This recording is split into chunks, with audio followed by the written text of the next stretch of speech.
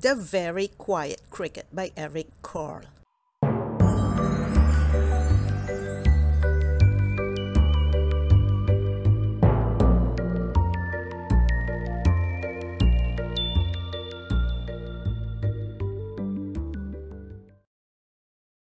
There are 4,000 different kinds of crickets.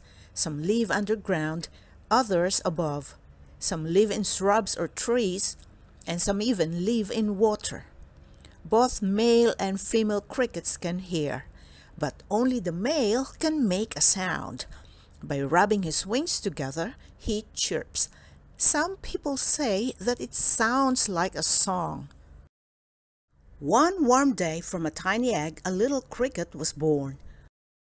"Welcome!" chirped a big cricket, rubbing his wings together. The little cricket wanted to answer, so he rubbed his wings together, but nothing happened, not a sound. "Good morning!" wheezed a locust spinning through the air.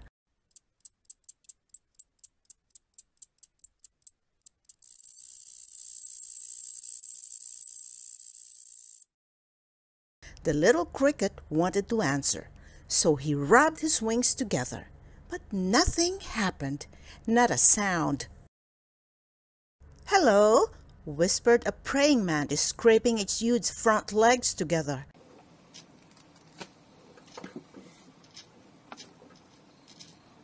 The little cricket wanted to answer, so he rubbed his wings together, but nothing happened, not a sound.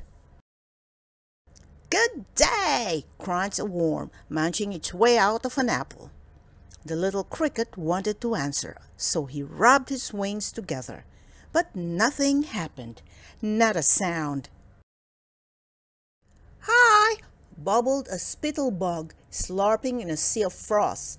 The little cricket wanted to answer, so he rubbed his wings together, but nothing happened, not a sound. "Good afternoon!" screeched a cicada, clinging to a branch of a tree.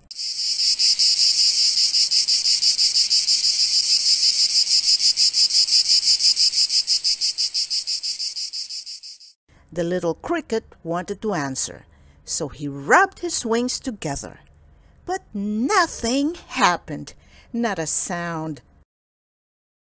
"How are you?"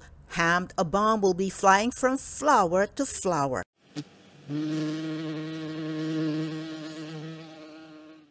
The little cricket wanted to answer, so he rubbed his wings together, but nothing happened, not a sound. "Good evening!" whirred a dragonfly, gliding above the water. The little cricket wanted to answer, so he rubbed his wings together, but nothing happened, not a sound. "Good night!" buzzed the mosquitoes, dancing among the stars.